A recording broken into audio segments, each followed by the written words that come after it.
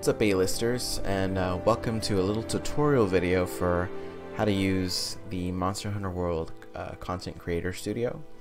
As you can see on the bottom right hand side, we got our little Content Creator Studio. It is a little extension from my day-night mod, and I've included a free cam, a perspective cam, where you change the distances between them. Anyway, let's get started. So when you download this mod, you need to make sure you check your INI file. Now the INI file has settings in there that you'll need to review, and you'll need to go to I'll leave it down in the link below, but the virtual keys, and you can set up your virtual keys to however you want them. But the default settings for this mod, you can see, left and right is to go left and right, or sorry, 4 and 6 is to go left and right. This is to go forward, is number 8, back is number 2, down is the altitude, 7 is the altitude to go up, and then the divide and asterisk sign is to change the distance for your camera perspective, for perspective cam, and then the minus and plus is for the height for perspective cam.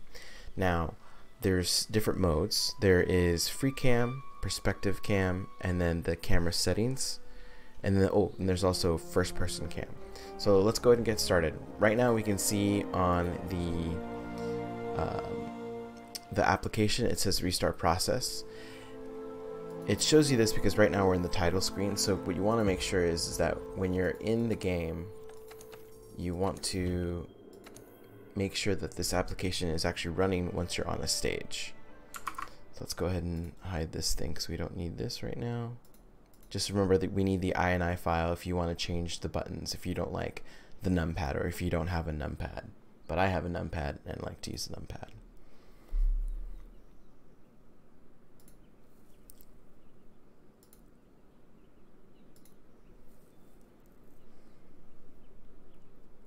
Okay, so now that we're in the stage, right? What we want to do, because I opened it up on the title screen, I want to restart the process. So it should give me some new numbers. And if it works, you can hit 0, and then you can go into free cam. But for some reason, it's not acting up.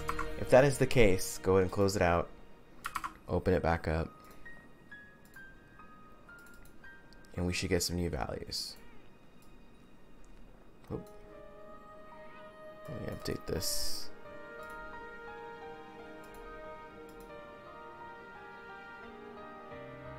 Is it showing up? There we go. Cool. Alright. So now we have free cam. Yep. Cool. So you'll have to restart the application. I might just need to fix that restart little button. But let's go over here. Let's check this out.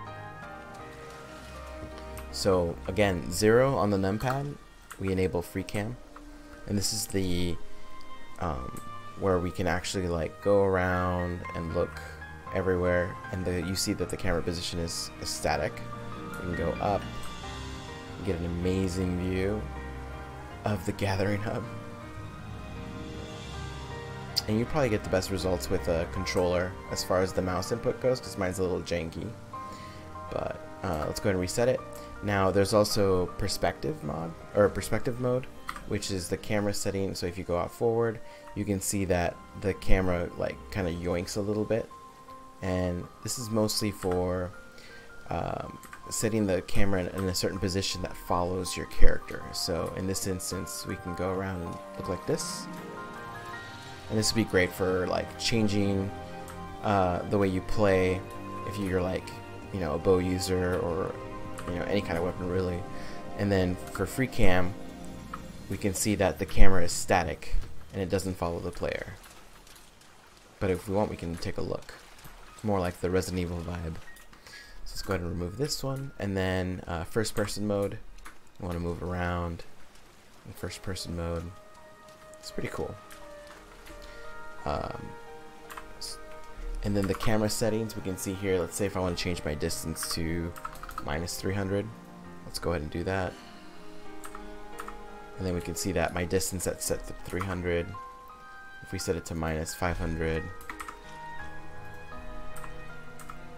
now you can see that my distance changed. So you can live change it. And then again, you'll need to go back to the INI file if you want to swap it out. Let me go back to that, which the INI file is right there. So open it up. It's on the way bottom. Just change the settings to whatever camera distance you want it set to, like how you have it here. If you want a -500, just change it to -500. Alright, let's go ahead and move this back out. Okay, cool. Alright, so now let's take this to an actual map so we can see. Let's see. Change my weapon real quick.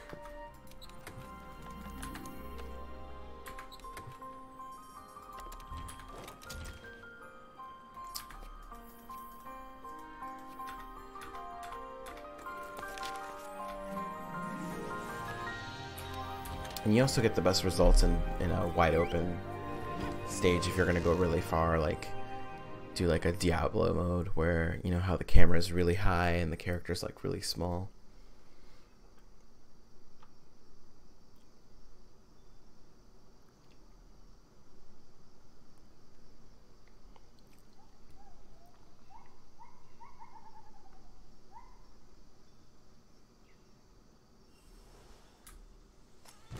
Alright, cool. So let's say I want to go ahead and free cam it. We can go ahead and see if there's any monsters up in the way, you know, before I go. Get a little nice immersive view. You can still change the day-night settings. It's like if I want, it's nighttime right now, right? We can change it to daylight, which doesn't look so very great when it's really foggy. So we can change it to dusk or dawn.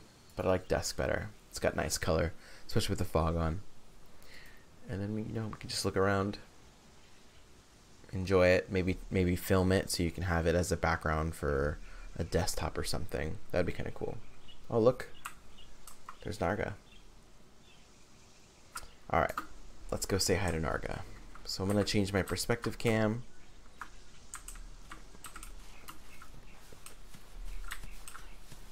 And then you can see with the camera collision, it changes a little bit, so it just takes a little bit to get used to.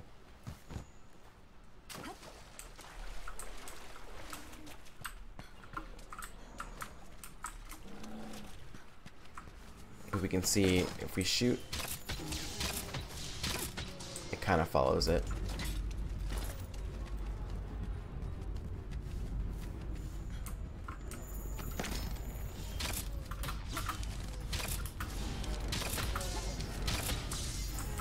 Cool.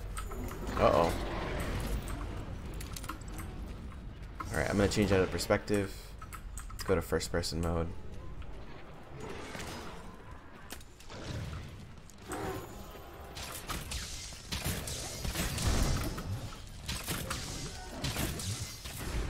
Oh, I ran out.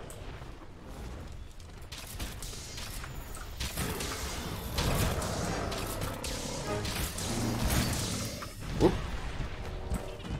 So too close.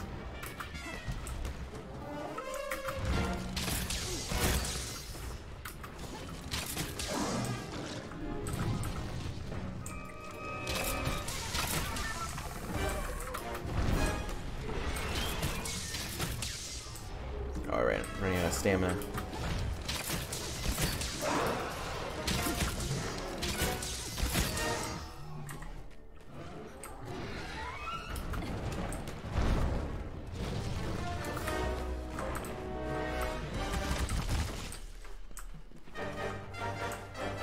This is gonna be weird.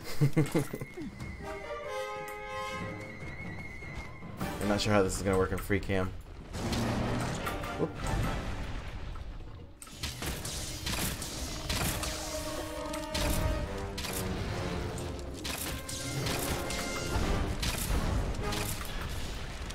Uh-oh.